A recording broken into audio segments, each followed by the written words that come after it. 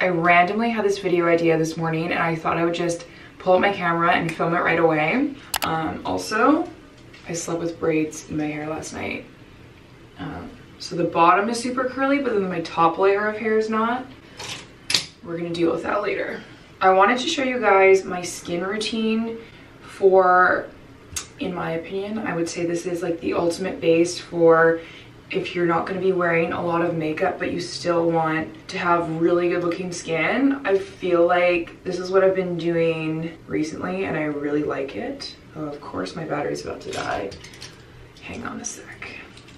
We're back. I'm drinking water. Hydration is key. Tika's just staring at me. I can see her in the mirror. Why are you being a creep? She's like, who are you talking to, Mom? I guess this could be my summer morning skincare routine. I don't really know what I'm gonna title this video, but this is what I do on summer days for minimal makeup. This overhead lighting is not really helping me, but this is my skin right now. It's not terrible, it's not great. I have a few breakouts, nothing's really active. Actually, a couple. I put pimple stickers on these yesterday, so it kind of sucked everything out. I know that sounds gross, but I only discovered pimple stickers this year and I'm obsessed.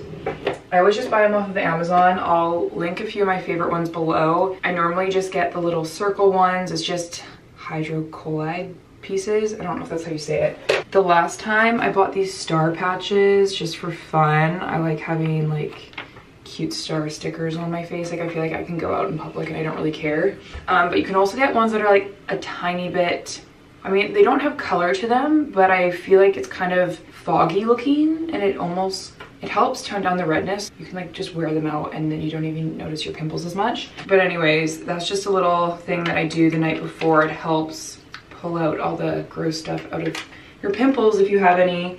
And then in the morning, it's flat and smooth and easier to work with. Next step, I like to do an exfoliating mask. This is the Pumpkin Enzyme Mask from Peter Thomas Roth. A lot of people love this, including myself. Last time I posted about it, some people are like, don't use that because it does have a little bit of a texture to it. Don't come at me if you don't like this mask, but I personally love it. It just helps get rid of any dead skin. I am going to be putting self-tanner on my face. If you have dry patches and then you put self-tanner on, it really like sticks to the dry sections and makes it darker. So I really like to get rid of any dry patches before I put that on. If you have another way that you like to exfoliate your face, definitely go ahead and do that. I also buy this off of Amazon because it's way cheaper. And I did confirm that it is actually Peter Thomas Roth that is selling it on Amazon. It's not like a fake buyer or fake seller. I went directly to Peter Thomas Roth and they said it was them on Amazon. I'm just gonna leave this on for like 5 minutes. I'm gonna wash it off and then I'll let you know what's next. So that is washed off and now I'm moving into my everyday morning skincare. This is the Watermelon Glow Tonic by Glow Recipe. Oh my gosh. I just spilled a whole bunch. But anyways, I just put a bunch in my hand. Oh my gosh, it's just falling through my fingers. I've never had this much of an issue. And then I just pat it into my face. I don't usually use my vitamin C serum on days that I use my self-tanner. I don't really know why, but I'm not going to use that. I swap between a few different moisturizers. I'm going to put some of the Ultra Repair Cream on, but I'm actually going to go in with a second moisturizer as well because, oops, there's one that I mix with my self-tanner. This is the moisturizer that I use with my tanning drops. It's a gel moisturizer. I really like how gel moisturizers mix with the Isle of Paradise tanning drops. To most people, I recommend that they get the dark ones, which is the purple bottle. I'm not super tan, but I only need like 3 drops and then it gives me the perfect color. My sister has the lighter one and she says she needs a lot of drops to get the color that she wants. So I think more bang for your buck if you just go with the dark one and then use fewer drops because you can really adjust the color based on how many drops you use. I just put a little bit of this moisturizer in my hand and then I'm gonna do 3 drops of the tanning drops. Sometimes I'll do 5, and if I'm just doing maintenance, I'll do like 2, but normally I do 3. And I make sure I get it on my eyelids and my ears, and then I bring it down my neck a little bit. If you've never tried those drops before, they're clear. You don't notice color in the beginning. It takes, I want to say a few hours. I don't even know. But I think like after a few hours you start getting a bit of color, but it really just helps even out my skin tone. I feel like I don't need to wear as much makeup if I have some color to my face. Make sure you wash your hands after though.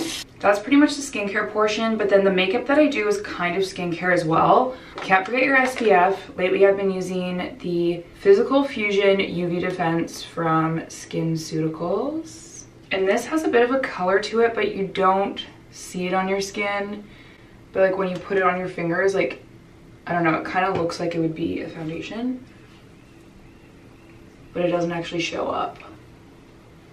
I'm not gonna say this is my favorite SPF though. I really wanna try the one from Tula. I feel like it gives your skin a nice glow. But this one sinks in really well. Doesn't give you like a white cast or anything, so. And I trust SkinCeuticals, so that is what I use. Sorry about this lighting. I feel like it keeps changing. I recently switched my makeup, like my skin makeup. For the longest time, like probably, I wanna say 3 years, maybe it's been more, I've been using the IT Cosmetics CC cream. I don't really wear foundation very often unless it's like a night out. So this is what I've been using for the past few years as like my face makeup, but I recently swapped this out for the Tarte Amazonian Clay BB Tinted Moisturizer. This is a lot lighter. I was just feeling like the CC cream was a little bit thick. I don't know, I could just like notice it like separating on my face. This one definitely has a lot more coverage. This is quite a bit lighter, so I do have to wear quite a bit more concealer when I use this versus this, but when I put this on, it doesn't look like I have anything on my skin. In the summer, with the sun and everything, it's just easier to see everything. These are the D-Bronzy Sunshine Drops from Drunk Elephant. This is pretty potent, so you don't want to use too much. It's your little pump. But this really adds a lot of color. And then I've just been using my fingers. But yeah, those two together is like my new favorite combination. This helps even out the skin tone, adds some color, adds a bit of a glow, but it doesn't look like there's anything on your face as long as you blend it in well enough. Especially with the bronzing drops, like you really need to blend it in or else you can see like there's a bronzer on your face. So that's pretty much the base, but I am gonna go in with concealer. I like to use the Dior Forever Skin Correct in the shade 1 Neutral. And I just put a tiny bit under my eyes, and I like to use a little sponge to blend it in. This stuff is not cakey at all, and it blends in so well. So for like a natural look, it's perfect. And then for spot concealing, I'm using my NARS Radiant Creamy Concealer. I have the shade 2.3 Madeline. This is a little bit light for me, but if I blend it in, it's fine. I can't really see what I'm doing for this. I'm gonna move into my living room. Okay, we are in natural light now. I normally do my makeup here just because the lighting is so much better. I do have quite a few breakout spots at the moment that I want to hide. Sometimes I use a little sponge. Other times I use this IT Cosmetics brush. I'm pretty sure it's a crease brush, but I use it for concealer. I'm just gonna blend this all in.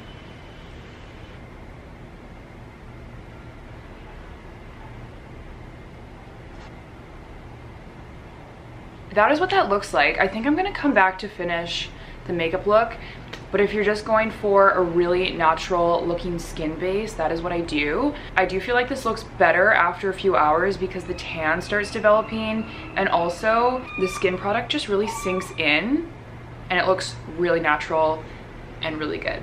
So that's what I do. For like an everyday makeup look, I would do eyebrows, some lip chap, and then I've been really into doing some faux freckles, so maybe I'll come back and do that once like the tanner is starting to develop, but you could totally leave it there if you're just looking for like a little bit of coverage, a little bit of color.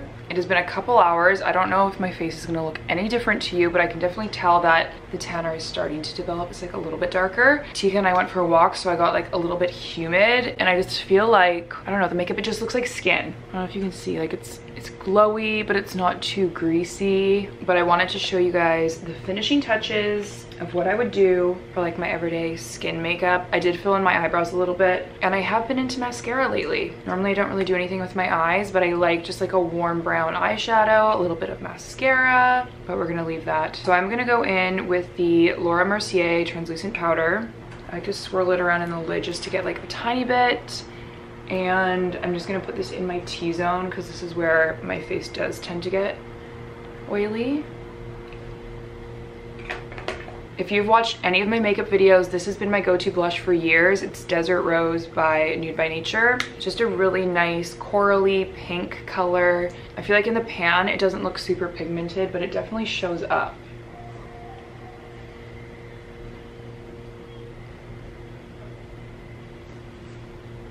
I do like to bring it across my nose a little bit, and then even like my, oh my gosh, my eyelids. I couldn't even think about that word for a second. Another go-to, Nude by Nature Bondi Bronze Loose Bronzing Powder. It's honestly the best. Oh, I didn't bring the brush for it. Okay, I'm gonna do that in a second. And then this is Freck OG. I do naturally get some freckles on the bridge of my nose and like the highest parts of my cheeks. So I just like to accentuate that a little bit. And if you've never used this before, you literally just do little dots. And then you take your finger and tap it in. Sometimes I'll just do a few. Some days I go ham. I feel like it makes the makeup look more natural because it looks like your skin is poking through, or like you don't have makeup on. You get the idea. I'm not gonna do too much today. I posted a picture on Instagram recently, and that'll give you guys like a good view of the makeup like in a photo. But yeah, let me just throw on bronzer and then we are finished. This is the brush that I use for the bronzer, just like a big buffing brush. So you just swirl it around. I need my mirror.